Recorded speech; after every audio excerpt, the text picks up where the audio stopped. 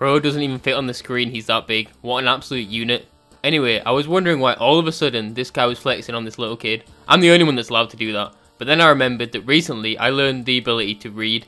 And the caption says, my son is going to have to lose his entire right arm due to cancer. I may have had some of the biggest arms in the world, but I would give them up for him to have his. Honestly, I don't feel much, but I felt that. I'll put his link in the comments if you want to support him and his son. They both seem to be going strong. I wouldn't have given up my arms. He's a bigger man than me. Well, not literally. Nobody's bigger